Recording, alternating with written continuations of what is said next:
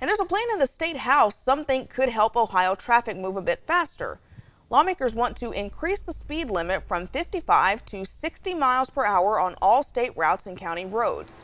The plan also gives ODOT authority to raise the speed on two-lane state routes to 65. Supporters say this will cut down on the number of speeding tickets, but critics point to a AAA study. It found raising the speed 5 miles per hour increases the risk of severe injury or death by 20%. Lawmakers will hear the plan next week.